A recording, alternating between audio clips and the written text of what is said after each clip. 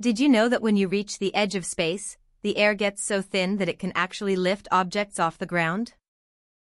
Yeah, you read that right. As you approach the Karman Line, the point where the atmosphere meets outer space, the air pressure drops to almost zero. This bizarre occurrence is known as buoyancy in aerodynamics. Imagine standing on the edge of a cliff, and instead of feeling the pull of gravity, you feel the air pushing you upwards. It's like being in a zero-gravity simulation, but it's real. This phenomenon is so intense that it can even lift small objects like rocks or even people off the ground. But here's the coolest part: as you continue to rise above the Karman Line, the air becomes so thin that it starts to behave like a liquid. Yep, you heard that right. The air molecules become so sparse that they start to move like a fluid, creating an eerie, slow-motion gliding sensation. It's like being in a dream world, where the laws of gravity no longer apply.